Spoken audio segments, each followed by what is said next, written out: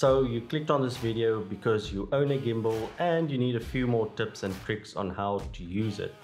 Or you don't own one yet, but you really want a gimbal. Or, hear me out, you just like to watch content about camera gear. Either way, welcome to my channel and I hope you'd enjoy yourself. There's a few tips that I would like to share with you on how to use a gimbal and the kind of shots that you can get with one. Now, I'm not an expert on this, but I have been using a gimbal for around a year now. If you are thinking about getting a gimbal, then I would 200% recommend it. So I would suggest pause this video, go online, order one, come back and press play again. If you are doing a lot of video work, then a gimbal is definitely the way to go.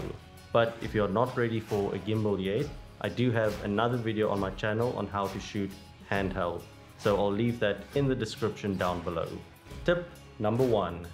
Make sure your gimbal is 100% stabilized. If it isn't, then your gimbal will start to shake at certain angles. Now, it isn't difficult to stabilize your gimbal, but it does take some practice. If you'd like to see on how to exactly stabilize the Ziyun Weebill S, just leave a comment down below and I will upload a video on exactly how to do that. Tip number 2, settings. Go through all the settings on your gimbal and make sure you understand everything. If you understand the capabilities of your equipment, then you'll find it a lot easier and way more comfortable to shoot with. I forgot to turn my extra lights on and I think this looks a little bit better. Tip number 3, movement. Now, if you do shoot with a gimbal, that doesn't mean you can run and jump and go crazy and you'll still have smooth footage. You still have to concentrate on your movement and what you are shooting. So when you are walking and using the gimbal, bend your knees slightly and move the gimbal with your body. And then also try to walk as slow as possible, and that will help to reduce that bounce factor. Tip number 4, camera movements.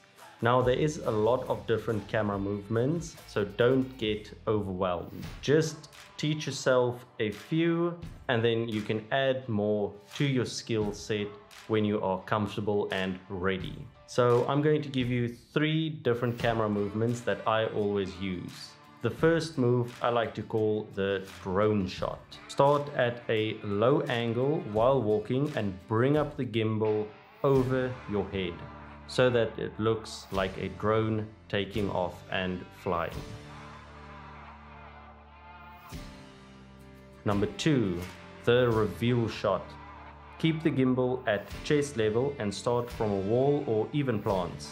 Then start panning left or right to reveal your subject or person. Number 3, the 360-degree barrel roll. This is a very cool function on this gimbal and this is how it works.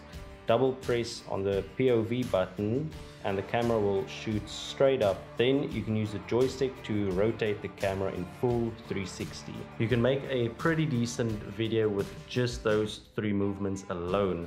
So go out there and practice with your gimbal. Tip number 5, and this is the last one and the most important out of all of them.